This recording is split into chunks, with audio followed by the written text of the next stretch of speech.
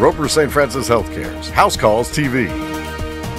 Cancer of the liver can create surgical challenges depending on where a tumor is located.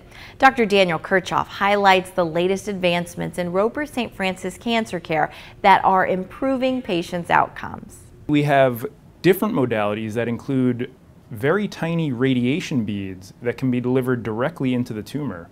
And that works very well for deep central liver tumors to spare patients from a very aggressive surgery. They can actually be delivered directly into the small arteries that feed right into the tumor. For smaller tumors or those tumors near the edge of the liver, Roper St. Francis doctors can now perform minimally invasive surgery. Now we're able to use very small incisions and use devices that can control bleeding, as well as laparoscopic ultrasound devices, which let us really see where the tumor is. Now this becomes a much easier recovery and gets patients back to their normal baseline state of functioning much more quickly.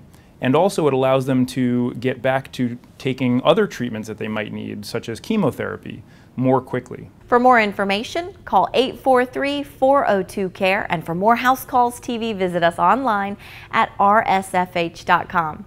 I'm Angela May. Roper St. Francis Healthcare's House Calls TV.